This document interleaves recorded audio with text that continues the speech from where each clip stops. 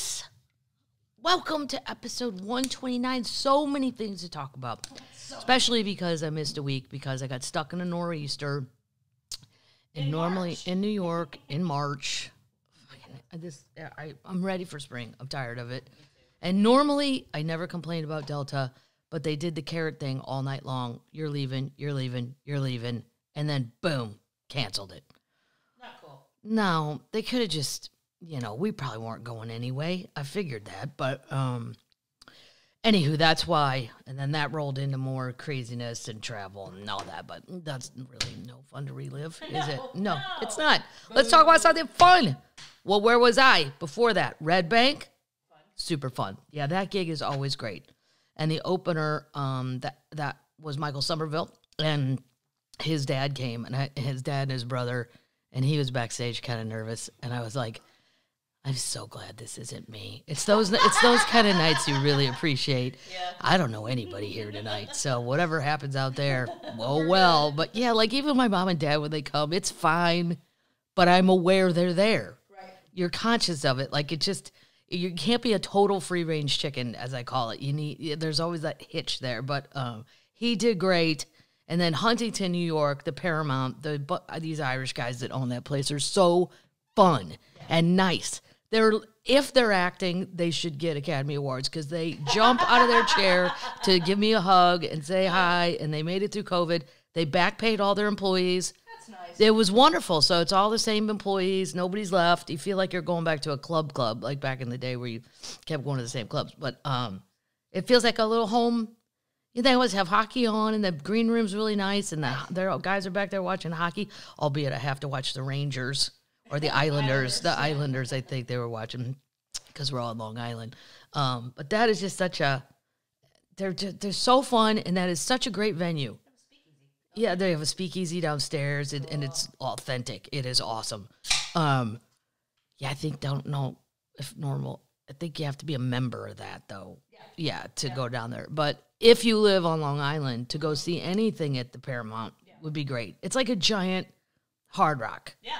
Or House of Blues or something. There's a bar in the back. Anyway. It's happy. Super fun. But let's start before I get into Memphis. There's so many things on my desk because everything went so crazy. But this made me laugh. I know he's serious. This guy sent me this thing. His name's William. Dear Miss Madigan, I'm one of your Murfreesboro's Tennessee Termites, which is not too far down the road from where I live. I was listening to your most recent episode. I could give you more information on the drag ban. Oh, no. It started last year at Murfreesboro Pride Fest. Some gentle drag queens made simulated sex movements, parentheses thrusting, during part of a show, and now we have this. Sigh. Love and respect. But this is how I would roll with a news story. I don't know. I heard. Right. I don't know. I heard somebody at the Pride Parade took it too far, and then here we are. I'm sure there's more to it, but I just like, sigh. Here we are. So what am I drinking? Well, let's just start with what came backstage. Red Bank to Sandrina.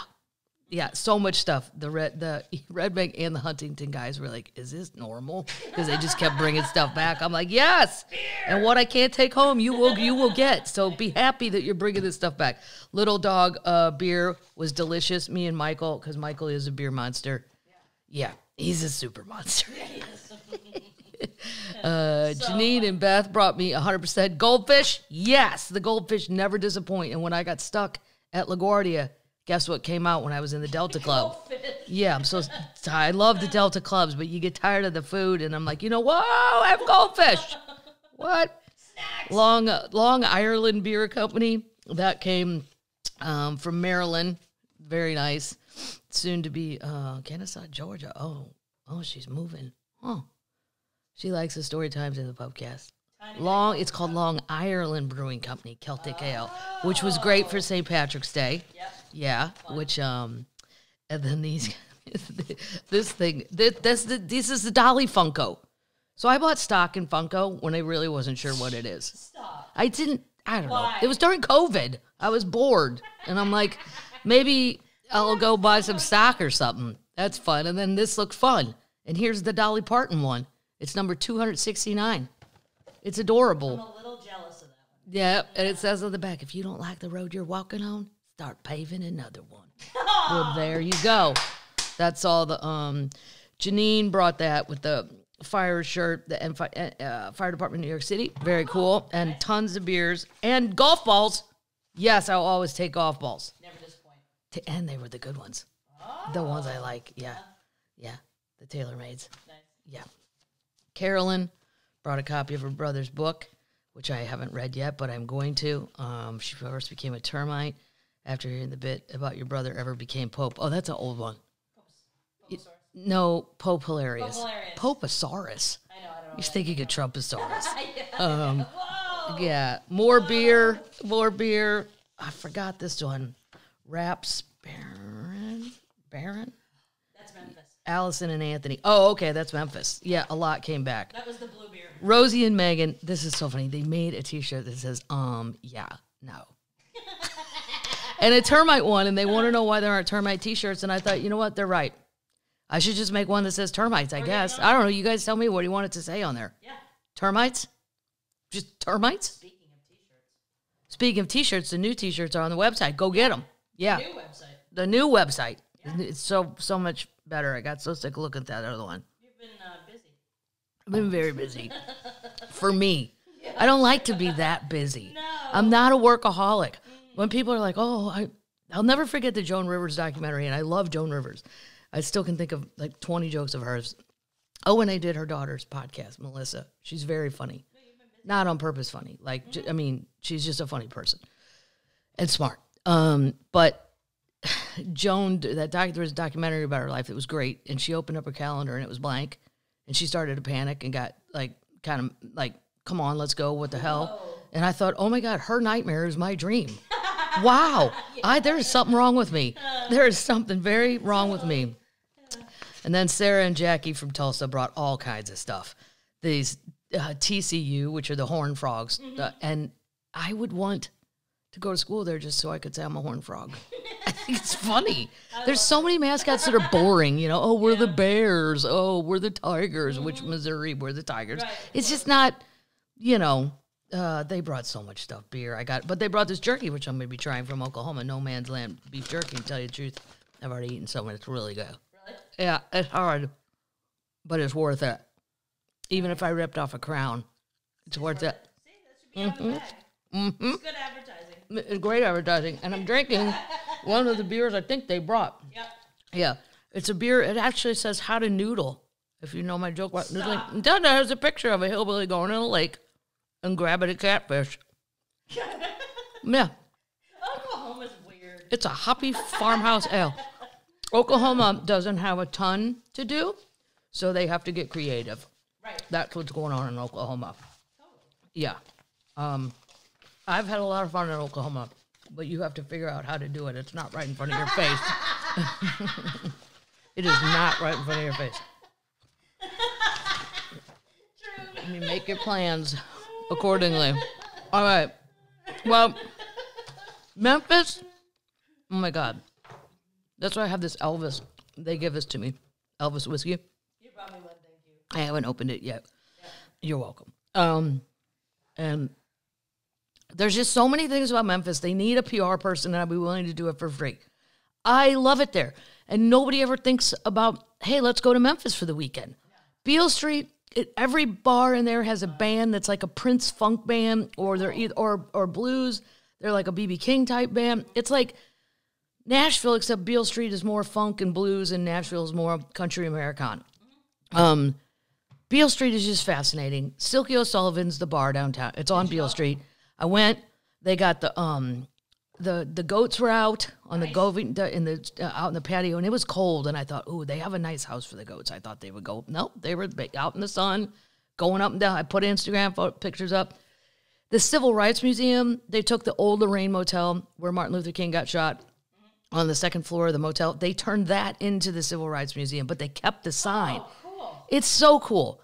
And then you have Graceland, too. And even if you don't care about Elvis, his clothing, the car museum. I don't even care about cars. I care about Elvis, but I don't care about cars. It's amazing.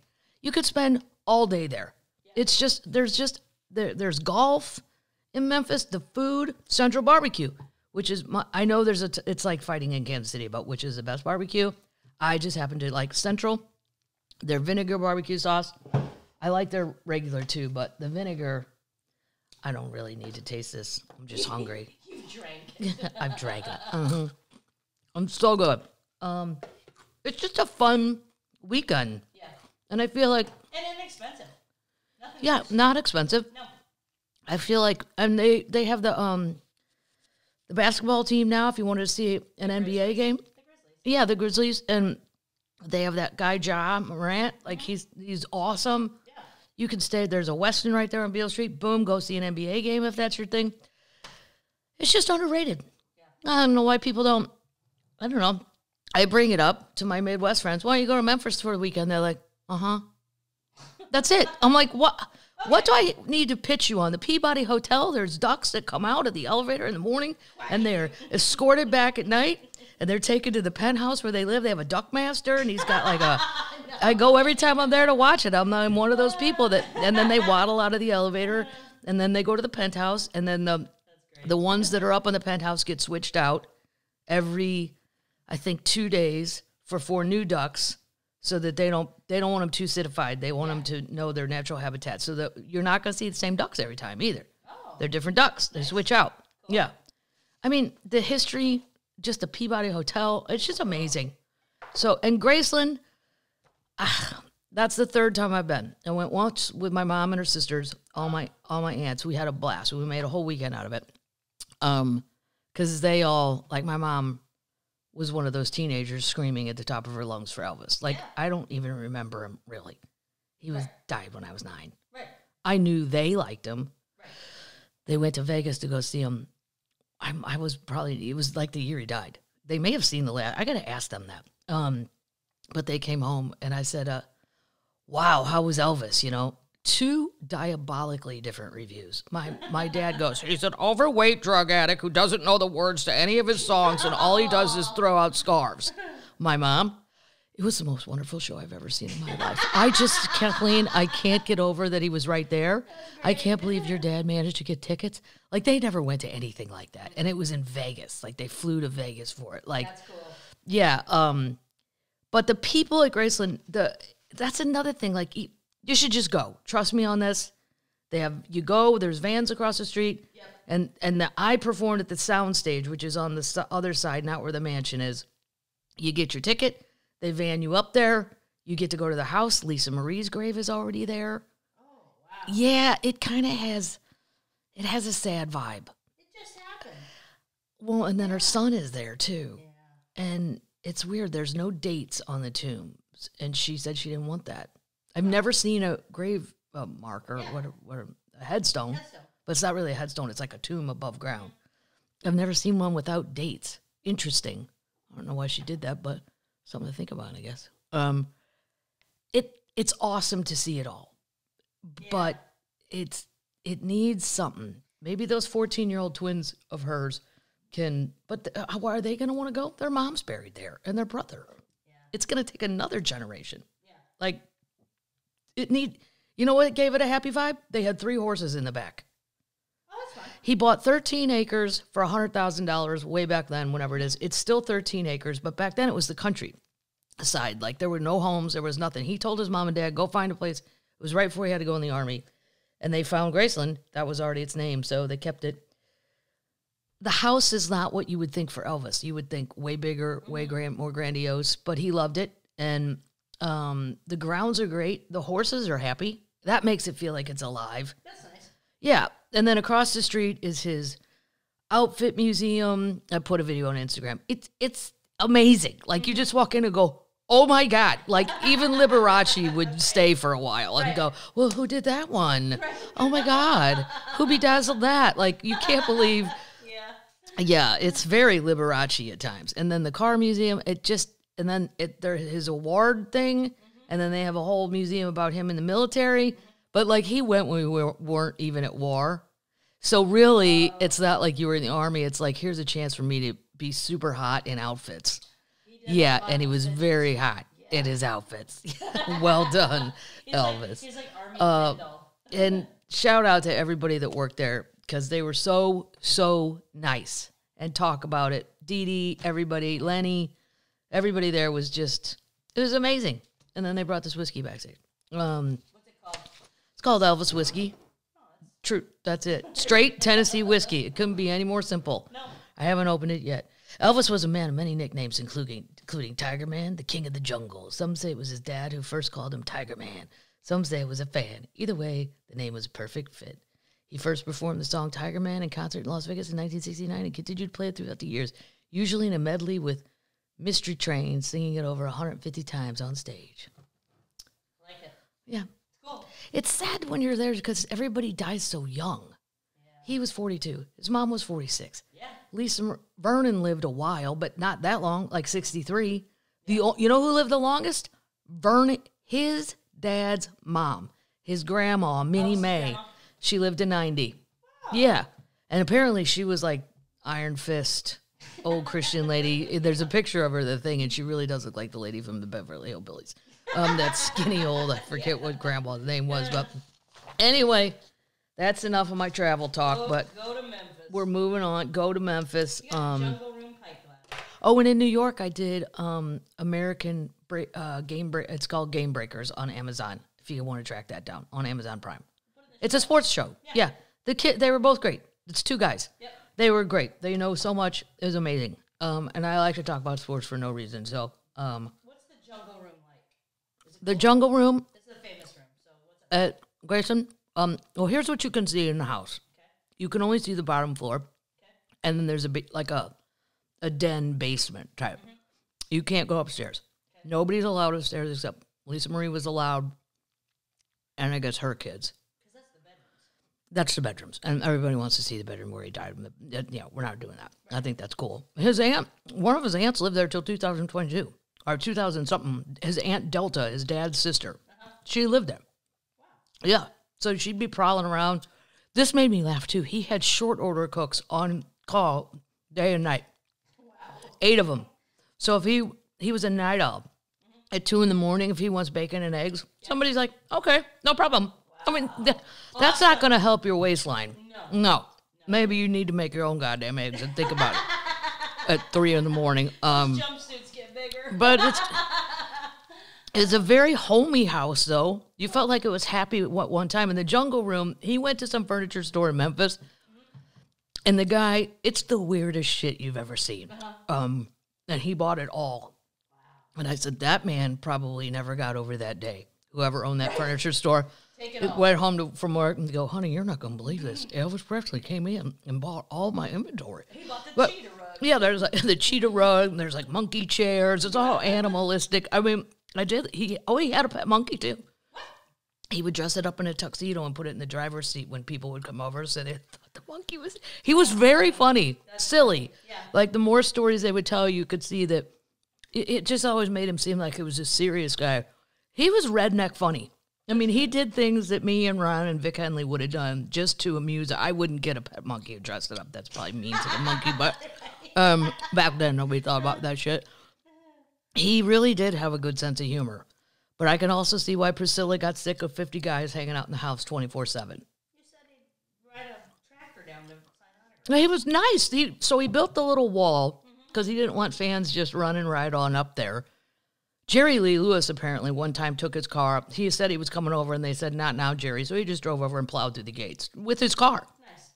And pulled up front. I mean, he was a crazy person.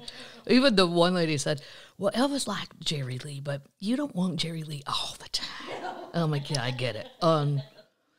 What did you ask me? There was something about, when he would see fans, he would either go down on a tractor, and his tractor is in the car museum, and it's not a tiny tractor, it's a big-ass John Deere. Or he would go on a horse and down and sign all their autographs till they left. Wow. That's crazy. Can you imagine seeing Elvis riding a horse? Well, no, it'd be like a god of some sort. Just this, I mean, not when he got super chubby, but, when he was super hot. To be on a horse. Almost as cool as Mark Baker. On a horse. What's crazy, too, is, so the day he died, I was asking the lady, I thought he died at night. He died at like 1:30 in the afternoon. I didn't know that. He was going to leave that night to start a tour, and you can find, I wanted to see, I wonder what the tour, where was he going? Well, it's online. It was all American cities.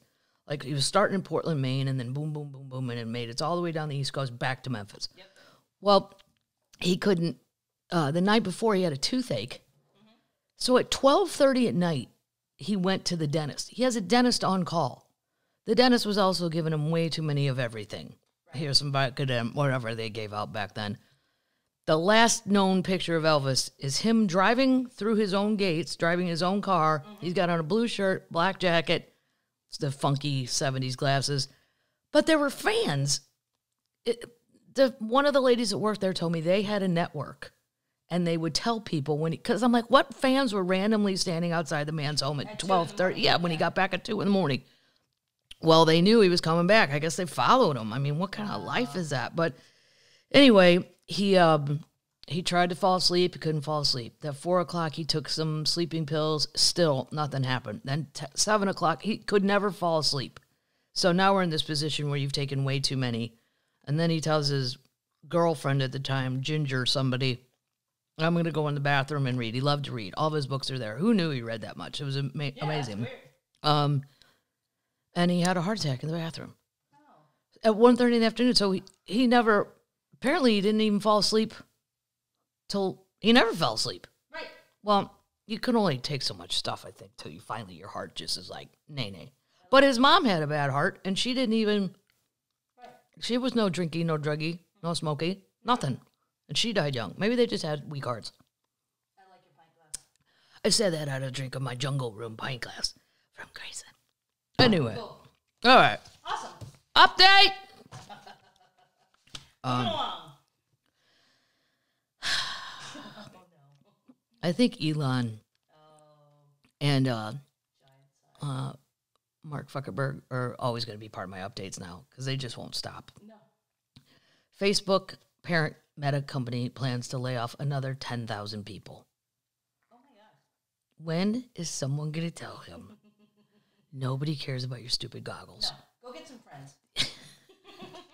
So much cheaper. Facebook, they plan to 10,000 workers, marking the second round of significant job cuts. I mean, I'm very sorry that these people are losing their jobs. It's 10,000 people that are probably super sad.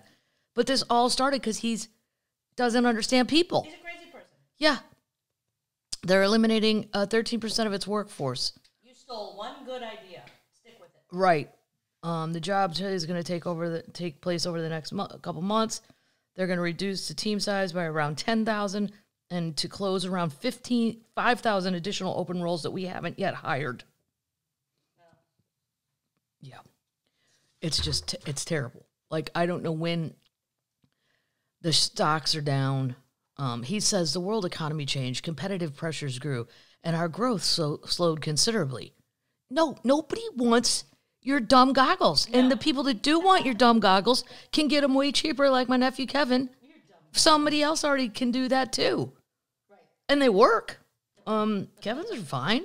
I mean, I don't know what Zuckerberg's are like, but they can't be that much better. No. I mean, Kevin's put me on a roller coaster and I almost vomited. I had a yank off my head. It was that realistic. I'm like, oh my God, no. So that's what Zuckerberg's up to. Meanwhile, Elon, whenever anybody says about a job, do you want to be part of our family? All I hear is cult.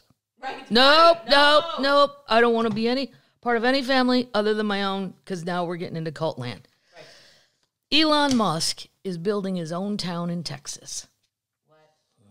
Wait till you hear how creepy this sounds. Elon Musk is planning a utopia in Texas. Guess who else was? The Waco guy, David Koresh. Exactly. Remember? He tried. Didn't work out well. A whole new town on thousands of acres of farmland recently bought outside the state capital of Austin. So he's outside the city limits, so it's unincorporated so far. Right. So I guess it's like Waco. Do what you want. There's one sheriff. And he ain't going to care if you pay him with candy and cash. Give him money. Yeah. Deeds and land records show the extent of the project, and the billionaire and Twitter owner has attended meetings with landowners and real estate agents in which he and his staff have outlined the ideas for the project that he calls sort of a Texas utopia along the Colorado River where staff could both work and live. I don't want Work and live don't go together for me. Work is work, life is life. Right. Plus, do you want to be... You want to hang out with people you... No, I don't want to live with my coworkers. No. Maybe comedians. They're different. Yeah. But not all of them. We hang out. Just some. But sometimes. Yeah, I don't know that I want to... I don't want to hang out with you all the time. No, but even comedians, we choose one another. So it's not like being forced. Let's say you work at Google or Tesla and you hate your boss and now he's your fucking neighbor. Right. You know? No. Plus, you know, Google the Kohler Village. I don't need to get into it, all of it. But if any of you are interested in a what work and live situation... It would be in the schnotes. In the schnotes. Do you know the bathroom fixtures, Kohler, that guy, Kohler? Well, his grandfather, great or great-father founded the Kohler Village. They all worked there. I think we've talked about it. They got paid in Kohler money, so then they could never really get out. Can't leave. Yeah. I mean, they gave him a bowling alley. It seemed to keep him happy for a while. Top executives at the Boring Company, the Tesla's CEO's tunneling firm, have looked into placing the town in Bastrop County, 35 miles from Austin, allowing Mr. Musk to regulate some issues in a I can't say it. I can't say it. It's too many words backwards for me. But basically the town. People familiar with the project have said that his executives want staff in the area around Austin, including employees at the Boring Company. It's actually called Boring.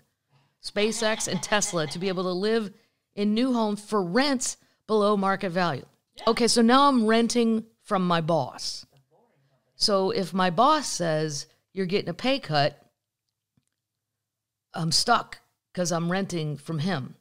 And how long have I signed a lease for? I don't like it. No. A number of modular homes. What do we know those are? Termites? Mobile homes. Mobile homes. Modular sounds better. They also... And there are some nice mobile homes these days, but... They also sell a flamethrower. Who sells a flamethrower? The Boring Company. The Boring Company? Yeah. Well, I do. I've always wanted a flamethrower. Well, I can order one for you. They have modular homes already in place, as is a pool, an outdoor sports facility, and a gym. These are the people that have snuck in there that are familiar with it. Elon made them do a flamethrower for the zombie apocalypse. Oh, there are signs stating, "Welcome, Snailbrook." That's what they're going to call it, Snailbrook. It refers to the mascot for the Boring Company, Gary the Snail. This man has too much money and too much free time. There are plans to build 110 homes near Snailbrook. Texas law says that a town needs at least 201 residents and approval from a county judge before it can be incorporated. They've filed documents to build 110 further homes in the town plan, calling it Project Amazing. I don't know. Where are the young termites? Would you agree to this, young people? No. I mean, I know I'm old. I'm not. No, I ain't getting near this shit. But maybe young people would. Maybe they'd be like, "Oh, this is great." Wow. But also, remember, it's Austin, and you're going to be really hot all summer. All summer. Like baking hot.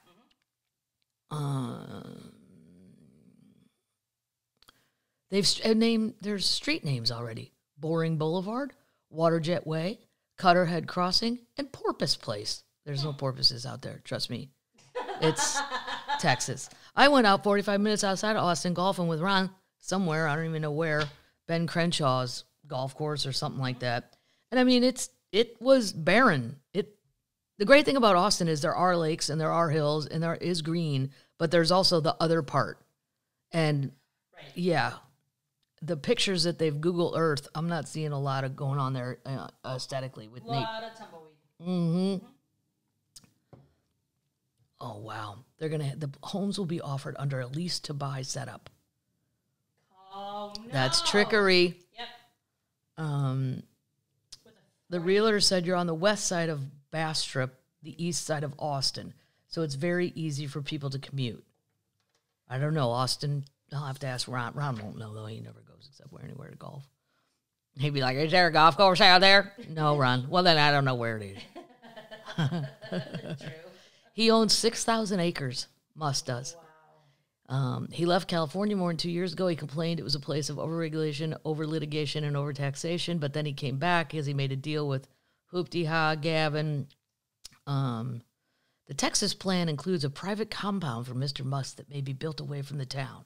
People familiar... Yeah, of course, he ain't living in the town. No. People familiar with the plan said all lands have been personally approved by the billionaire.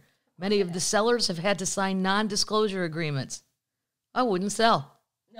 No. Local officials said they had to sign similar agreements when they were made aware that the boring company was coming to the area. They've applied to environmental authorities on the state level to discharge 142,000 gallons of treated wastewater into the Colorado River every day. I just don't... They're starting. I mean, it's happening. This isn't like... That's crazy. I know. Snailbrook. Come on. Porpoise Way. There has to be better jobs for the youngsters, right? Than to work for this crazy person. I don't trust him one bit. He changes his mind every goddamn 5 seconds. Right. So what if he decides he's bored with Snailbrook and now I'm stuck in something I've already paid rent on? Right. Yeah. They're going to be able to be about $800 a month, which is less than Austin is, I'm sure, way less. But then, what, we go to the pool and there's all your coworkers? Yeah. And then at work, do you want to play pickleball at 5? Yeah, no. I have a pickleball time. I just don't get it. It's a Texas utopian town anyway. The site already includes a number of trailer homes, pool, blah, blah, blah, blah, blah. There you have it. I want to hear from the young people, young termites. Would you do that? Yeah. Maybe they don't care. Maybe. But maybe they should think about it. And that's where you come in. I would find something else. Somewhere I go to work and I leave. Or I work from home. But I'm not living on his property and I'm not renting from him. I'm not leased to own bullshit. Right. Yeah. Update! This is so amazing. So whatever wavy.com is, a termite sent this to me. Are you in Virginia, near Virginia? Because you're getting your first Buc-ee's. Yeah! But the article, it says Buc-ee's, the Texas-based chain known for its massive convenience stores, is planning to open its first Virginia location in New Kent County. The 74,000 square foot store with 120 fueling stations and 557 parking spots is planned for the exit such and such. The Facebook post was quickly shared by more than 2,000 people thrilled to visit the future New Kent store. But if you're out of the loop, you might be asking, why are people so excited for the gas station? Well, in the words of comedian and Buc-ee's superfan Kathleen Madigan, yeah, Buc-ee's is not just a gas station, it is a lifestyle. There you go. Yeah. I can't believe I got quoted. I'm so happy. Fantastic. Yeah, I hope they invite me to the opening No. because the real Buc-ee's there, the real mascot. I've never seen you.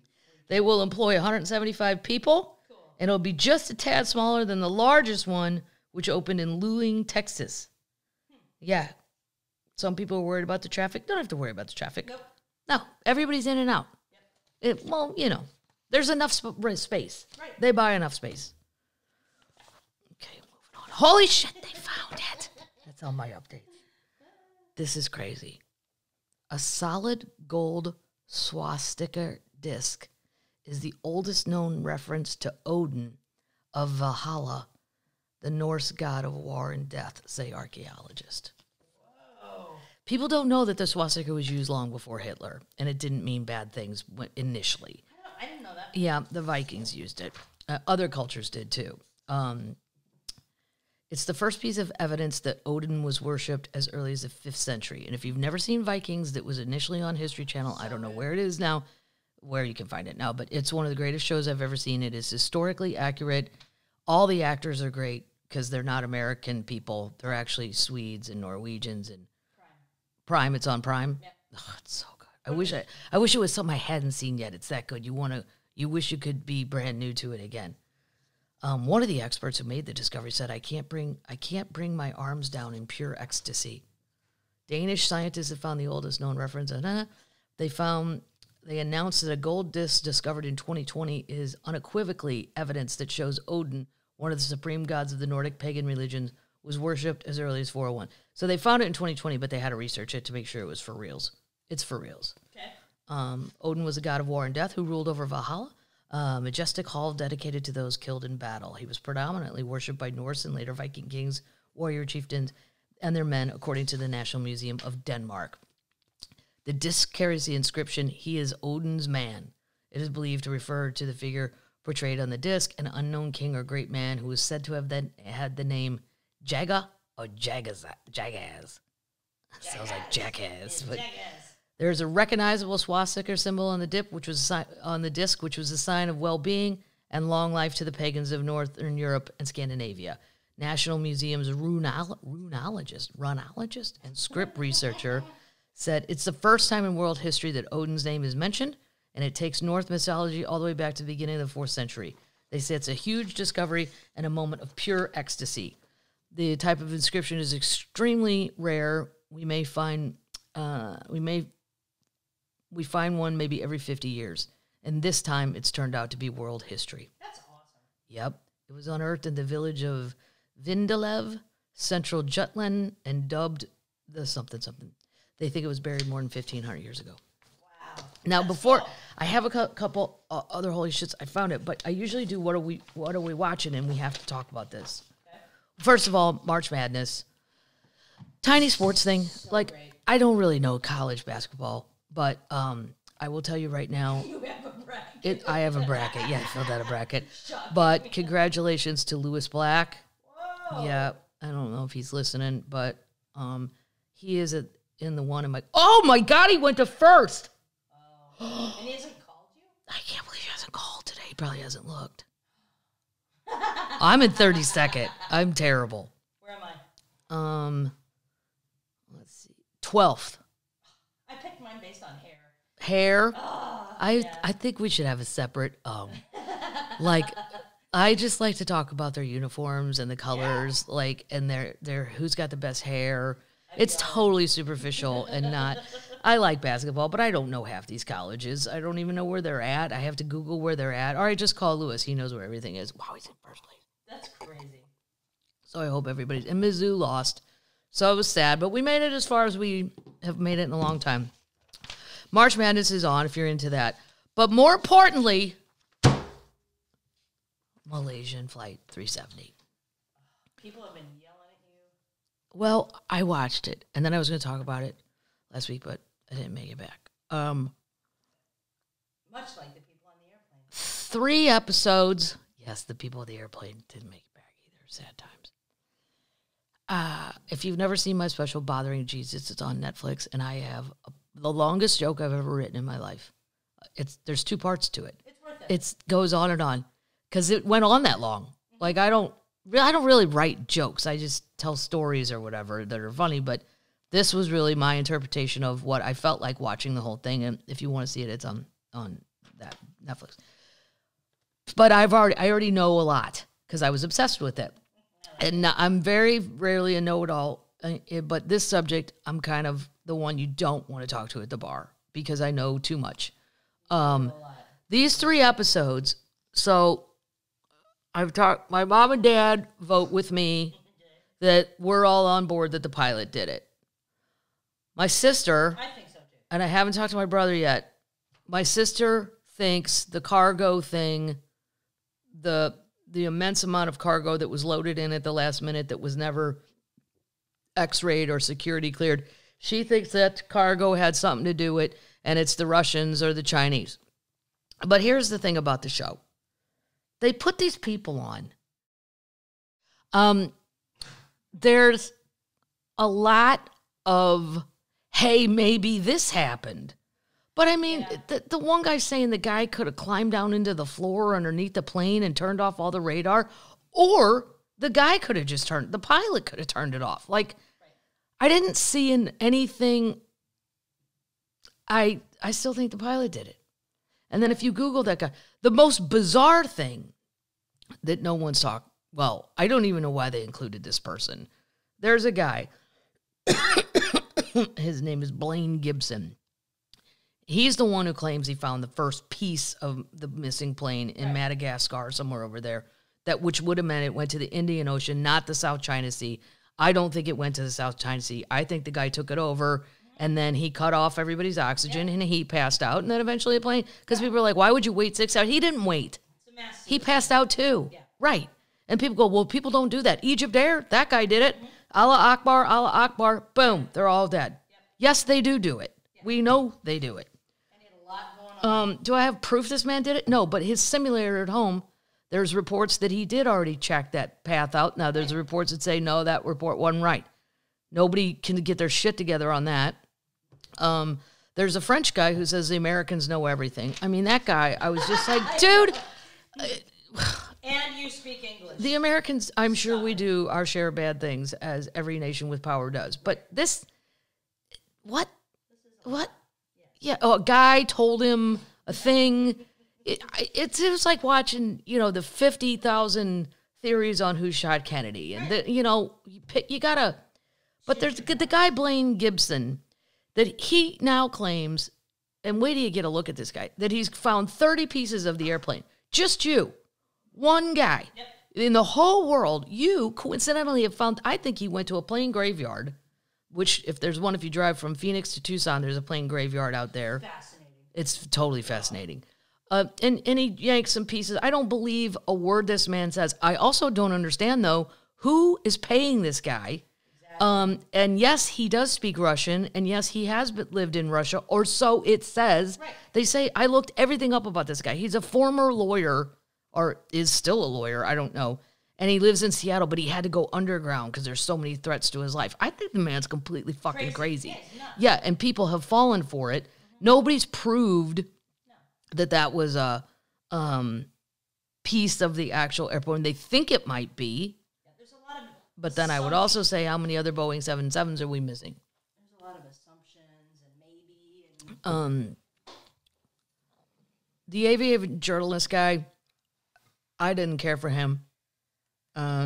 He just kept going through all the things that could have happened. Yeah, well, no. Yeah, no. The Blaine Gibson guy I found the most fascinating, though. And I don't know why we're still giving this guy credence when we're not sure these pieces are from. It could be from any 777. But I don't know how many else have crashed. And nobody did that in the show. Lots of things in the show, they just kind of threw it all out there, and then you decide without somebody being in charge of the storyline. Well, he was an aviation journalist. No, you know who I liked? The old white guy with glasses that was an aviation expert, used to be a pilot. Yeah. Him and his buddies, and they are scientists, and they are pilots. They are the real deal. Yep. Engineers. They've taken all the information, and they said, no, the pilot took it down. There's no other thing that is plausible out of all this thing. And the guy said, look, there's a lot of quacks in this show. I've never seen a documentary where somebody in the documentary called out other people in the documentary. Like, who's in charge of this? Like, hey, why don't we try to all just be kind? And the other, I don't blame the guy, though. I'm sure he was like, I shouldn't even be on this show. These people are crazy. Then there's some lady in Florida as part of Tom Nod or something where you can just go look on your own. She swears she found it. And she's like, I've made all kinds of calls and no one will take my call. Well, lady, you're... Facebook. Well, the Blaine guy says he gets his information on Facebook. He quote, spoke to some oceanographers on, oh, stop it. And then the lady in Florida, I mean, she seems like a very nice lady. But I mean, nobody's gonna take that seriously. They put it out too fast. And they didn't do a lot. Yeah, I don't think they did a good job. Here's what they did do a good job for the younger termites who might not know. They do a very good job of what happened. Right. They do a terrible job on what caused it. Yeah. But if you want to see the facts and the replays, like if you saw my act but you never seen, you weren't paying attention, there is a picture of the guy. So a termite capture screenshot it. When I do the joke about, whoa, he's smoking a cig in a Hilton in Kuala Lumpur. I'm like, oh. Yeah, so I think it's totally fun to watch. Yeah.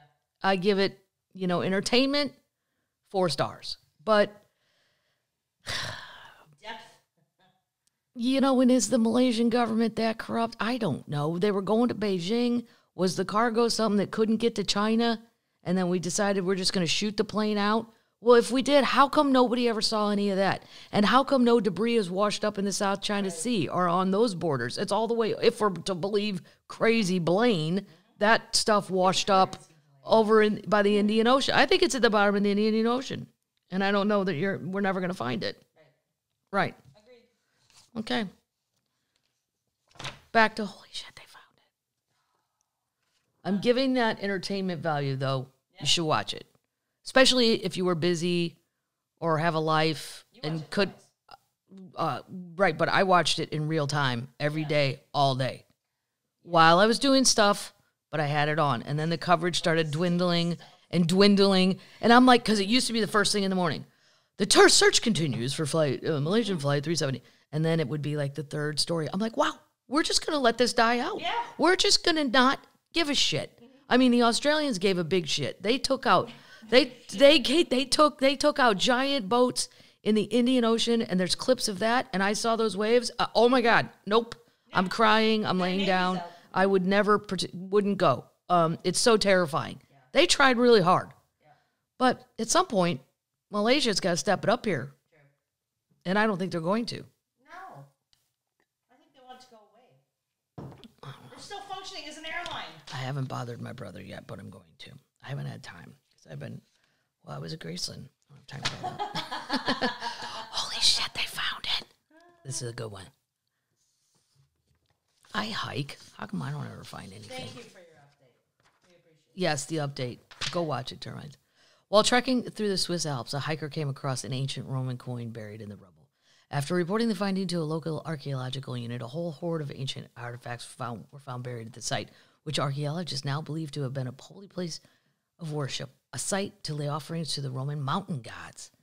This site was discovered in 2020, and evacuations began in the summer of 2022 by a team of archaeologists from Bern, the capital of Switzerland. So far, they've uncovered 100 coins, 27 small rock crystals, 59 Roman shoe nails. I guess they're putting their flip-flops back together. Those Romans, you give them a shoe, they're walking. They got nails. A brooch and a fragment of a leaf-shaped votive plate. This site is unusual because of the amount of coins in the location. More common finds coins, brooches, or mountain passes. This site, however, is far above human habitation today in Roman times. It's 2,590 meters above sea level, nearly 8,500, and definitely not a pass. This was a little hiking man. He made it all the way up there. With a lot of nails. Yeah. It sits on a plateau between mountain peaks of Amerternhorn and Wild Struble. She describes it as very impressive. The site is several hours hike from the nearest road and also far from hiking paths. We had a flyer supplies up there and camp for 7 days. Wow, look at this little marching guy. He made it all the way up there by himself. That's amazing. I wouldn't go that far by myself. Well, he might have had a friend with him, but whatever. They're very far away from civilization. We're moving on. News. We need music for that. Portland, Oregon. You're in the trouble box. Oh. Yep. And I have had a lot of fun in Portland. My cousin Tommy lives there, and he's never short on fun. My cousin Tommy. And he's so funny. But anyway, Walmart set to close all stores in Portland amid record-breaking retail theft. Wow. Now, downtown Portland does need a little help. I'll be the first one to admit that. Yeah. Even though the theater I work is downtown, and I've stayed in the hotels down there, it just took a hit during COVID. There's a lot of homeless people. There's a lot of random, crazy, weird things. I saw a guy, there was a Starbucks on a corner, and I went in, and there were kids working behind the counter, and a homeless guy came in, and I guess his name was Teddy, and Teddy leapt over the counter, over the glass steel where all the pastries are. He jumped like a basketball player. It was amazing how high he got.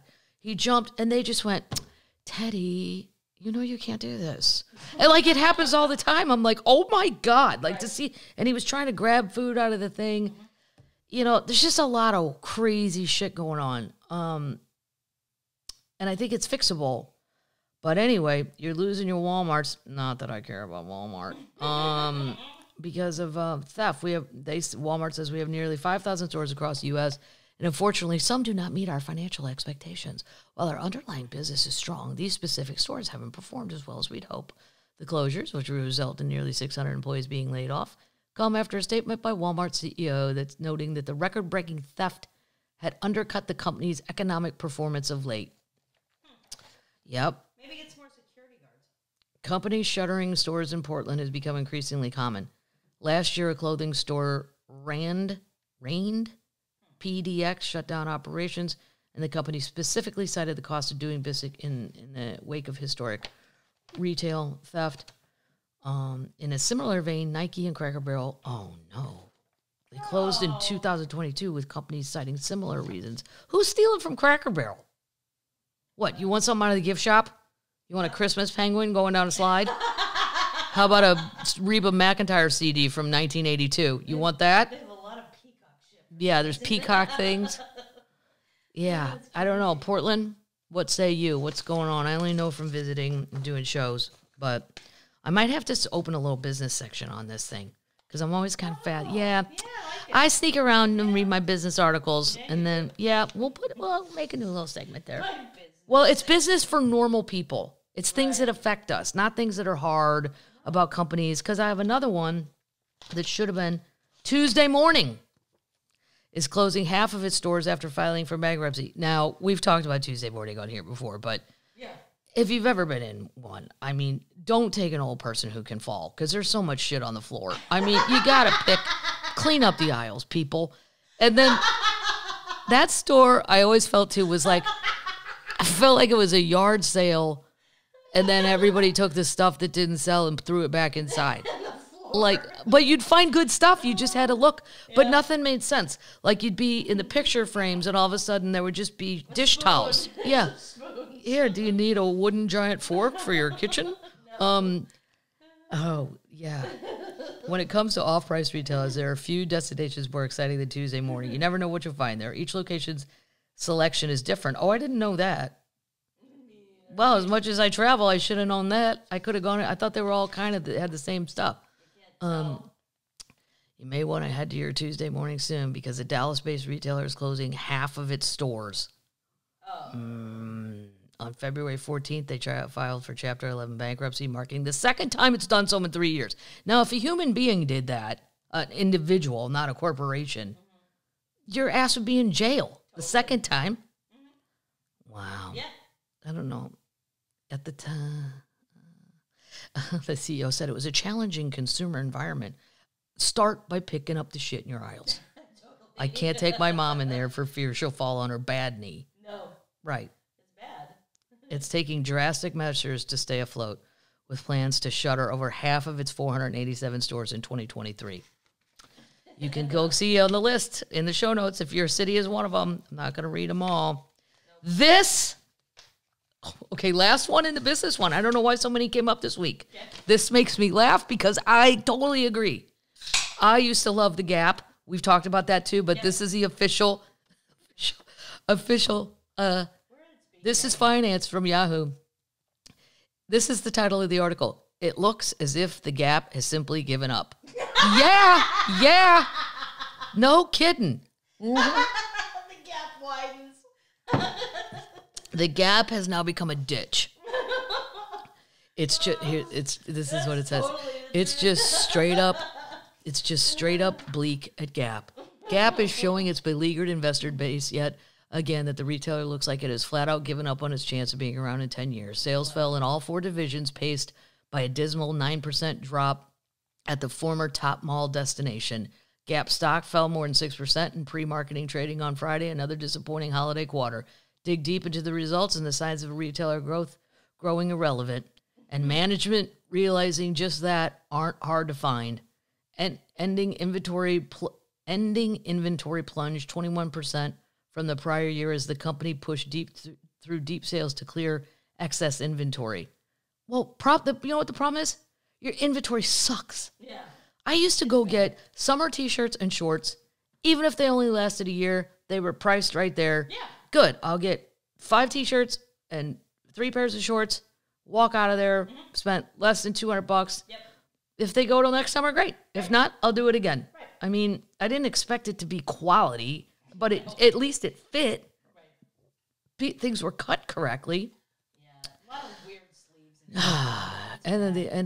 The sleeves were weird. Everything, it just got cheap, and I don't know. Yeah. The company pushed through deep sales to clear excess inventory. Notable at the once hot Old Navy division, where sales have fallen 6%. Don't tell my nieces that. Or my mom. They love Old Navy. Ideally, in an economy that's still growing, a fundamentally solid retailer would be buying inventory to sell to human beings, not slashing and burning inventory in an attempt to raise cash. Right. Gap now says it's identified $550 million in cost savings in the past 6 months. I don't think so. I don't believe that. That may help to make earnings number in the second half of the year, but it does nothing to set the company up for lasting success. I think they're done. Yeah. But they should be done. Yeah. There's nothing in there that has quality, and I don't think they've lowered the prices to reflect that. If you're going to sell me a T-shirt where one arm is cut shorter than the other arm, that shirt needs to be $5. Because then I'd go, you know what? I can fix it with my tailoring lady down at the strip mall. Right. She'll make this sleeve the right thing for $5. So now it's a $10 shirt. It'll be fine. There's so many closings. It's sad times, but I mean, some of these should be gone. Right. It's ridiculous. Or the quality. In other news, and I'm going to try to find it today because I couldn't find it before now. Ranch flavored ice cream. And it's only coming to Walmart. I don't like to support Walmart. Why only Walmart? I don't know. Maybe it says it in this article. You haven't read it yet. But Walmart, I will admit, sometimes I go get the cat, my night guards, giant bags of food there. Well, Just because it's there. I'd rather go to PetSmart because people bring their dogs in there. It's more fun. But whatever. but then you have to talk to strange people. Yeah, a lot of people, in PetSmart. Yeah. Kind of weird. It's a special kind of person. Yeah. Mm-hmm. The special edition ice cream, which apparently pairs perfectly with salty snacks, will be sold for a limited time. I can't wait to see Are you someone who likes to dip your fries in your milkshake? No. You someone who loves a dessert that isn't too sweet? The newest ice cream flavor from Van Leeuwen might be right up your alley. The company says it teamed up with Hidden Valley to release a limited edition ranch dressing flavored ice cream. The pictures of it looks like a light green, but not like mint green. It looks like it doesn't look right. Sounds horrible. It's going to go on sale a short time later this month in honor of National Ranch Day. Okay. The Midwest in my DNA just activated, said the CEO person. You said that. Yeah, don't put all of us Midwest people in that same boat. Wonderful. It's part of their new spring lineup. It's going to be $4.98 a piece for a pint. That's not bad. I'll go check it out. I'll do the work of the Lord. Okay. I'll spend the $5. Can't wait. I will go. I'll go today. I would do After I do this, I'll go. The cats need food anyway. Okay. This makes me kind of happy Okay. because I did not agree with Brexit. We're not going to get political here, No. but I think it's better to work with others than to try to go it alone. True. Well, the going it alone ain't working so good for England. No. The Downton Abbey Castle, Yep. it exists. Really? The one in Downton Abbey, which I loved the show. Love. That would be something me and my mom would be watching, and my dad would go, how can you watch this shit? I'm like, get out of the family room. If that's how you're going to talk when we watch this show, we are having a nice time. Get out. Downton Abbey Castle halts weddings due to Brexit. Now, this is from me going to Ireland. Usually, well, before COVID, I try to go every May. When the EU decided they were going to act, the EU's been around for longer than people think, like since the 60s. Right. But when it became the official EU, meaning a kid from Poland could go work in Ireland, right, or Scotland, or you could run around Europe. You didn't have to get special papers. It's not like an American trying to get your work visa. So the poorer countries, the people that really wanted jobs, were going to places where help was needed. Right. And then when they canceled that, those kids all went home. Right. Now you don't have enough people to work. Right. Well, Good math. thanks. I don't know how they didn't see that coming. It's a problem. It is a problem. Is it a... Wait. It is a problem the butler of Downton Abbey might have sympathized with. Highclere Castle in southern England, where the early 20th century period drama about the lives of aristocrats and their servants was filmed, is facing a serious staffing crunch. The reason is the dearth of workers from the EU, which has forced a dearth. I've never even heard of that word. Dearth. It obviously means lack of, but I never heard of it. Which has forced owner Fiona Carnovan to mothball the castle's main business of hosting larger weddings on the site. We've stopped being able to offer any weddings of any substantial size because of Brexit. Oh, she's a countess. A countess who owns Highclere with her husband, said. There are no staff, she said, speaking from the morning room at the Victorian castle that sits on a 5,000-acre estate. What? Okay, hillbillies, why don't you sell 1,000 acres? Right. Huh? And then you can have a wedding. Wow. This is the denial of the super rich that always, well, we have no one to serve us tea. We'll sell a fucking...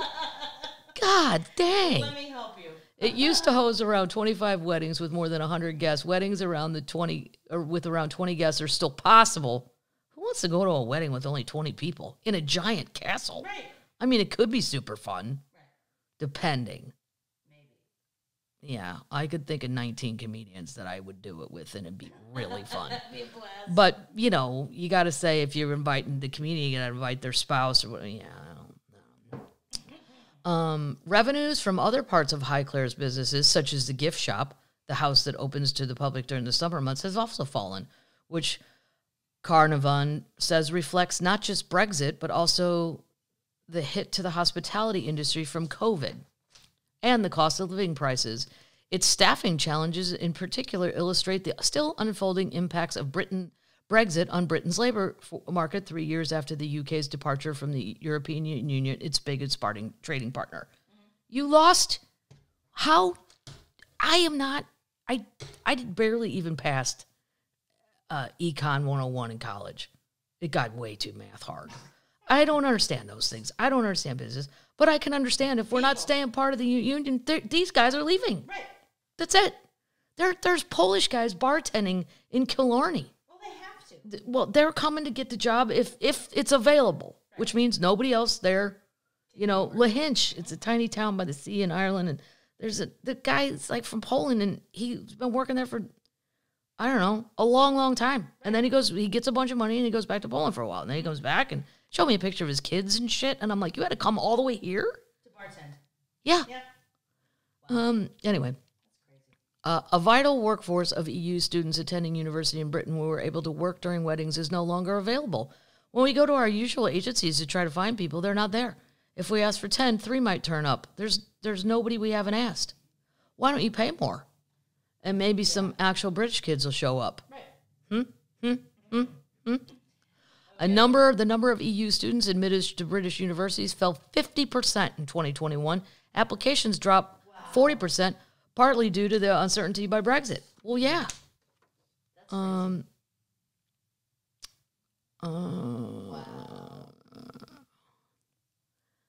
Oh, they used to have afternoon tea open to the public. That's closed too. The gift shop. I mean, it sucks that it's closed, but seriously, you're sitting on 5,000 acres. Yeah. You have a lot of land. You can't sell 1,000 of them to staff it up or just pay more. Right. I don't know. Because those kids weren't there before the EU, so who was doing it then? Somebody was. Right. I can't believe two individuals own that place. No. That's crazy. But that's where sometimes I just think rich people don't, you know, they just sit around there with their teacups going, where did everyone go? Oh, do you want me to make this by myself? I don't think so. I didn't know how to make tea. Cincinnati, Uh-oh. Which one of you had a serval and gave it cocaine? What? A serval is an African cat. God. You ever seen pictures of it? Yeah. Somehow, They're fun. People and exotic pets that go crazy. I don't know why. You've probably heard of Cocaine Bear, the box office hit about a black bear's drug-fueled feeding frenzy. I haven't seen it, but everybody says it's not as good as the title. The title gets you in. Really? Yeah, I don't know. Okay. But have you heard of Cocaine Cat? The phrase started trending on Twitter Thursday like the movie. It's based on a true story. Only this one's about a wild cat that was captured in Cincinnati. It turned out to have cocaine in its system. Unlike the movie, this isn't set in the 1980s. It happened earlier this year. It was only made public recently for legal reasons. Coming on the heels of Cocaine Bear movie, we're not surprised it has gone viral. The capture. The big cat was kept as a pet and escaped from his owner's car during a police stop. He had it in the car. Have you ever Google serval? I mean, for if you're listening and you've never seen one. Serval. It's a long-legged, big-ass cat. Whoa. Yeah. They're fascinating, but I mean, to own one.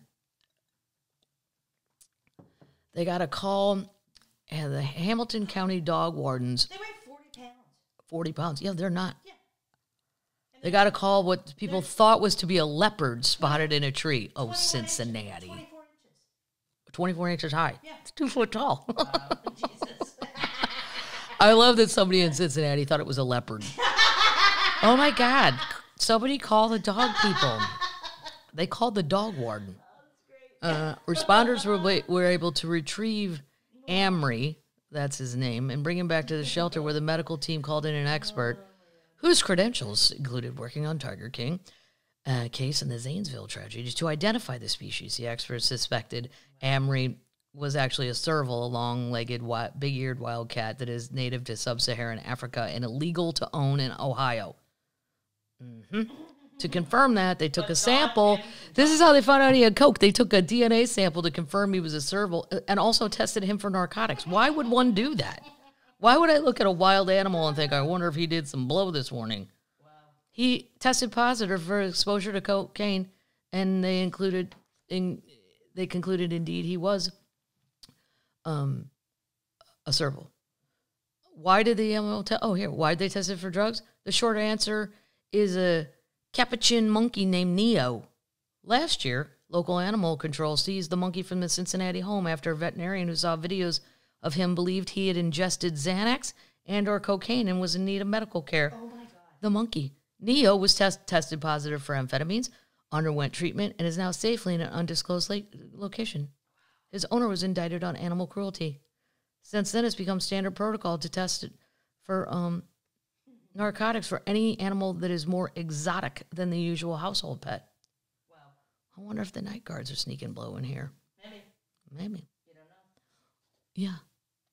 I don't know what they did with him. They probably got him in Kentucky. They sent him to the Cincinnati Zoo and Botanical Gardens after a few days. I guess he's there. Wow. Oh. Who's giving their cat blow? I mean, America, what are we doing? America, what are we doing? Wow. All right, moving on. Do you have $81 million? Not yet. $81 million yacht linked to Russian oligarch is about to hit the auction block. Boom!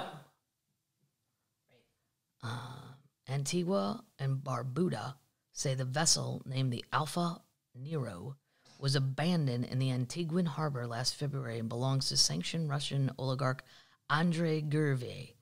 We've talked about him on this podcast. Yeah. He denies the boat is his. So this is the thing about boats.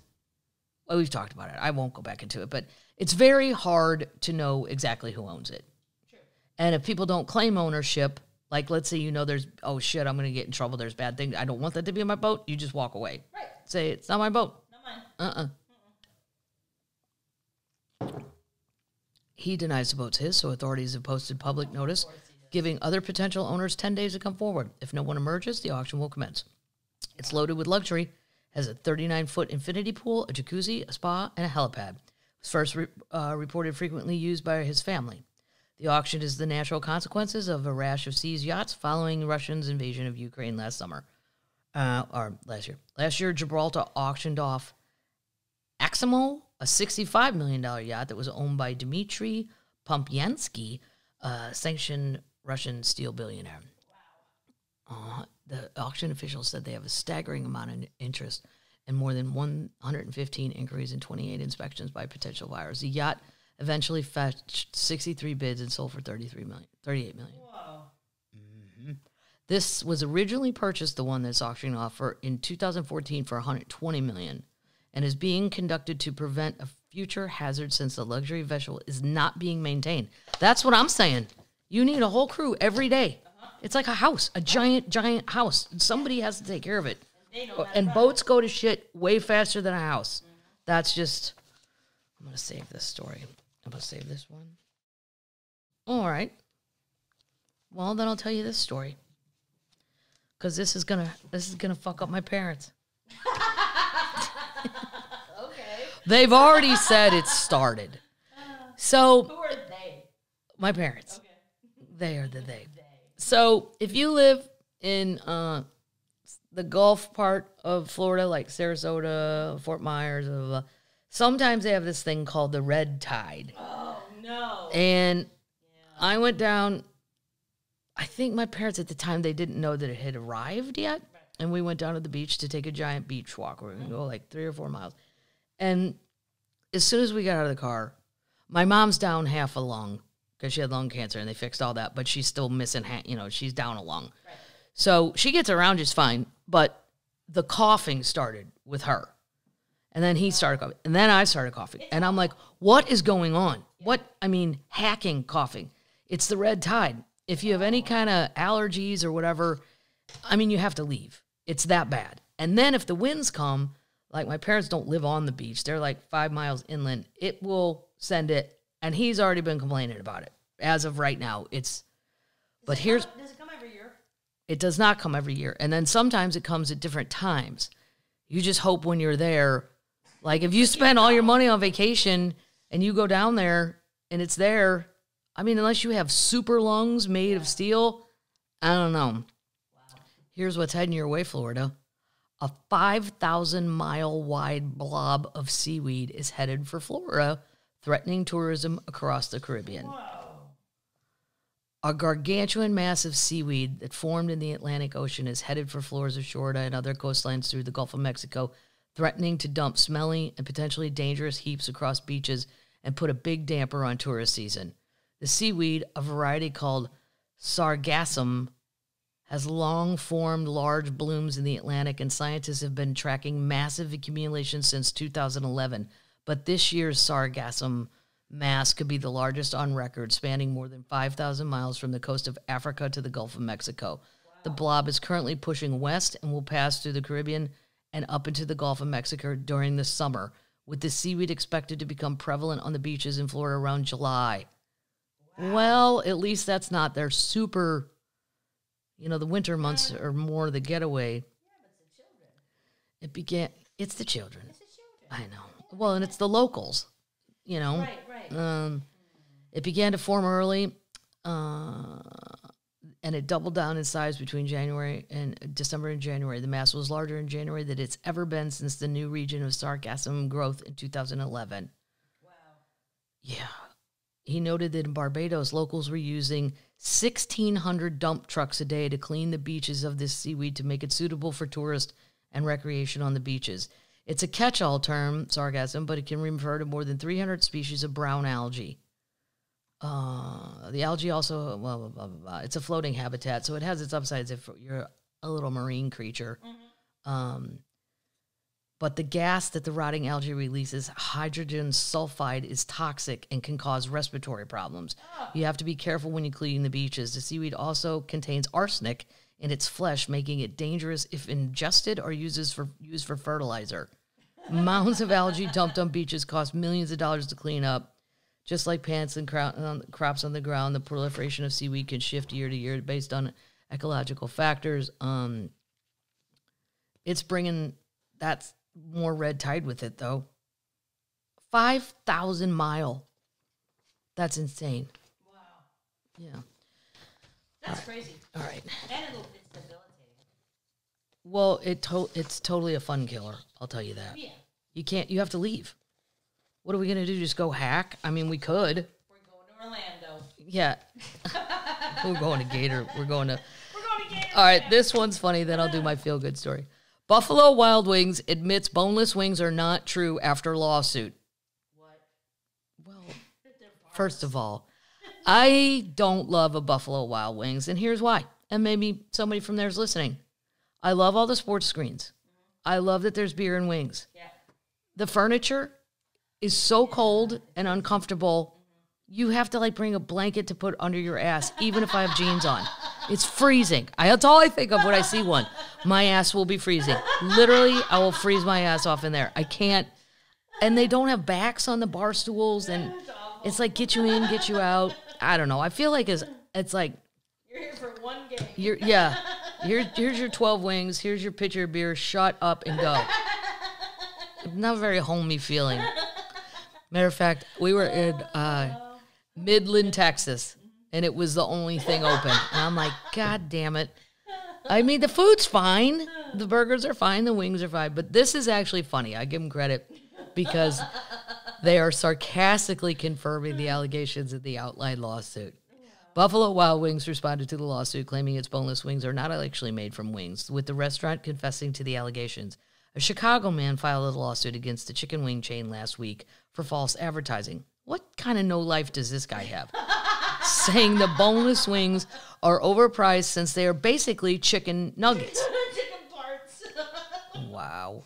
Wake up. Eamon Hamill alleges in the lawsuit that Buffalo Wild Wings and franchisor Inspired Brands that the boneless wings are just slices of chicken breast meat deep fried like wings, and that customers should either pay less for the boneless wings or not purchase them at all if they knew what the product was made of. That's a choice for Eamon.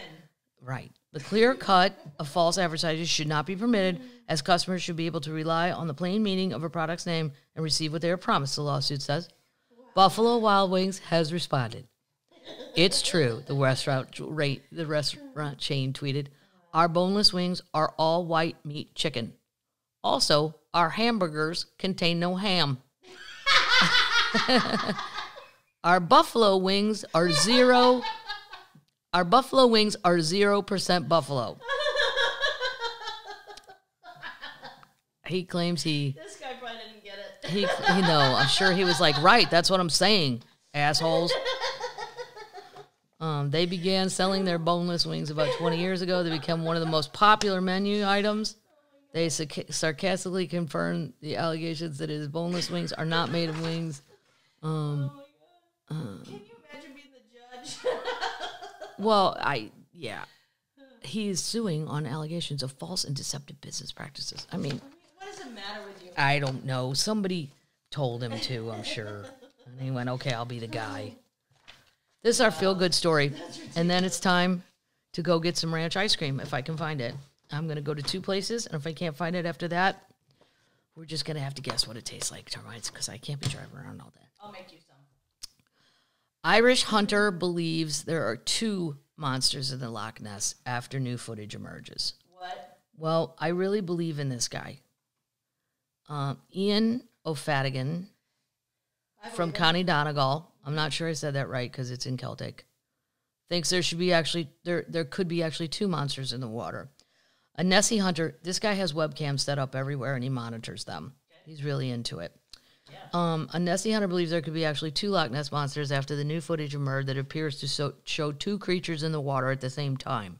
The mystery of Loch Ness monster has typically centered on the idea of one unexplained creature that is living deep in the Scottish Loch. But that may be about to change, with the fresh footage showing a huge black shape moving in Loch Ness, and it does. And you can go look at it. Wow. Yeah. I mean, you may say it's not the Loch Ness monster, but something is alive and moving its ass around, and it's big. And then people go, well, it's probably an eel. Right. I'm not saying the Loch Ness monster isn't an eel. Mm-hmm. It's not going to come out and talk to you with eyes. It's not a cartoon thing. Not unless you're 5. Right. Nessie hunter Ian O'Fadigan was monitoring a webcam of the loch when he spotted a dark presence he estimated to be 30 feet long. Then within an hour, he spotted 2 humps surfacing not far away, and to his surprise, they appeared to be moving away from each other. He said it's obvious that the 2 Nessie humps are moving over a 2-minute period, and the larger hump of the 2 has changed positions from the smaller one. Given the fact there's no disturbance of water visible between the objects, you would have to concur they are 2 separate moving creatures. Yeah. He's cool. He's a young-looking guy. There's also the sheer scale of the earlier dark shape in the water to consider. He asked, what animal could be that long? What is strikingly obvious about sightings at Loch Ness is that eyewitnesses could be viewing two very different creatures coexisting in one lake. What the other creature could be is completely unknown. What we do know, there are a hell of a lot of eels in Loch Ness. Having the old rogue giant one is not beyond the realm of reality. Oh, I see. So there's a giant one still left. Right. Why is that so? It's like when people say they catch the largest catfish in a lake that's never... Right. There's a grandpa out there somewhere. He says he's 58 years old. He thinks it's a handy explanation for the contrasting accounts of the monster's appearance. He said, this is only my opinion of Nessie being two different creatures, hence the abundance of different descriptions we have for her. The sighting was captured at Shoreland Lodges near Fort Augustus on the loch's southern shore using a webcam maintained by Visit Inverness Loch Ness. He's probably the most prolific source of webcam sightings after logging on to watch the water from his home in County Donegal, Ireland. Good job. Yeah. Good job, Ian.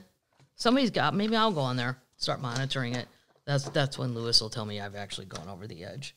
He'd want to know what happened. Lou, what are you doing? I'm monitoring Loch Ness right now, Lewis. Don't fucking call me about your basketball bullshit. Termites. All right. I got to wait. So, new website, new t-shirts before we sign off. If you could go, I love the website. It's very clean and easy to use, and it just needed a facelift. I was tired of it. You get tired of looking at it. You have to look at it all the time. And thank you for rating the special, and go and do that because the people know, and that will keep it going. And you can also rate this podcast. Yeah, I don't really pay attention to all that, but we keep getting yelled at. We gotta get ratings. well, yeah. I mean, it's free. Rate the Whatever. podcast. Yeah. Huh?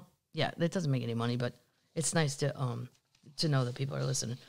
And that's it. We're still in like first or second place on Amazon. Yeah. Yeah, so yay for that. Thank you, termites. We're in the race. We're in the race. Yeah, I'm sure it dies down at some point. But for now, it's super fun to turn it on and go, whoop, there's my face. Where are you going? Oh, where am I going? Well, this weekend, Yes. I'm going to Milwaukee Oh, fun. and Wausau, Great. You gonna get some Wisconsin. little spotted cow. Little Spotted Cow. Head on down to the Milwaukee Public Market. Love that place. Get some cheese from the cheese wheel people. Maybe a Bloody Mary. Yes. And then go down to the main street for bratwurst. It's the best. Just the It's the best. best. They have old school beers down there too. Stuff I remember my grandparents, like hams, stag. Drink that. Oh, I know. Yeah. I ordered a hams just to see. No. Yeah, no. Then on to Foxwoods and Boston for 2 shows. Nice. Yeah, there's tickets left for the second show, the later show. The first one sold out. Durham, I'm very excited about Durham. The Carolina Barbecue Festival. 2 nights there, a Friday and a Saturday. Fun. The Friday, I believe, is sold out. But the Saturday, because we put it on sale later, there's tickets left for the Saturday one. And then Ponte Vedra, Florida, Nice. which is so much fun. But that's where I'll always think of Bob Saget. Yeah, it's so weird. I know I had just done that gig, and then he did it right after me. And that's when he passed away. And then one of my favorite American cities, Charleston, South Carolina, Wonderful. where I think I will get to see and have a drink with my friend Mandy Matney, Yay. the podcaster for the Murdaugh trials and that. I love that she put on Twitter, if you're just finding out, I love that the young people, they're just so mean on Twitter when they need to be. Right. Like I should be to some people, and I just don't. I mute them and fuck it. But she's like, if you're just getting involved in this trial in the last like 2 months, I don't want to hear any of your opinions. And I thought, no shit. I've been working on this for years now. You have no idea what you're talking about. People are, I think they're coming in at the last minute going, well, have you ever thought about this? Right. What about, what if, I don't know, like a monster came out and killed everyone? Like, stop. What would Brian say? Hmm? What would Oh, Your boyfriend. my boyfriend Brian Cox from Succession, what would he say? Fuck off! Yeah. I can't wait. Succession is coming back on, too, soon. I keep seeing the ads. I don't really know when. He's on it. Yeah, my friend Mark Lynn Baker, who's really Lou's friend, but he's been my friend for 25 years now, too. I think it counts. Mark's in it. Yeah. He was in, the last season. He's the guy at the cocktail party. He's the friend of the loser's son who's running for president. Right. I don't remember what that guy's character's name is, but Mark Lynn Baker, who you may know from Perfect Strangers, but Mark has done many, many things other than that. But now he's in Succession, and he's a great actor. Yeah, I saw him in New York, and I was like, what is it? So fun. He said he loves it. He loves being a part of it. So, very excited about that. Fuck off. Fuck off. And if you haven't seen Your Honor, I think I watched what was the last episode. They kept it open. There could be another season, but it probably should end here anyway, and I'm so sad it's over. It was so good. So good. So good. Yep. Bryan Cranston. Everybody in it was great. Amazing. Yeah.